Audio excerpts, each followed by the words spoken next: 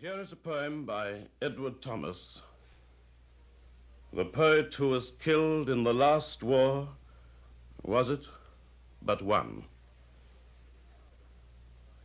The Owl by Edward Thomas.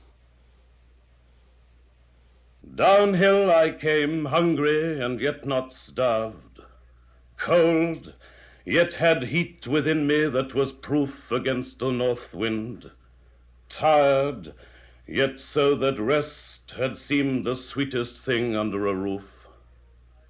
Then at the inn I had food, fire, and rest, knowing how hungry, cold, and tired was I.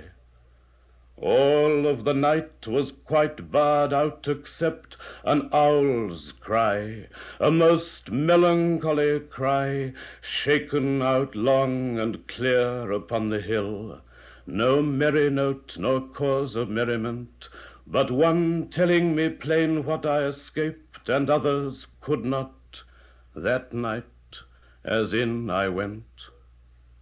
And salted was my food and my repose, salted and sobered too by the bird's voice, speaking for all who lay under the stars, soldiers and poor, unable to rejoice.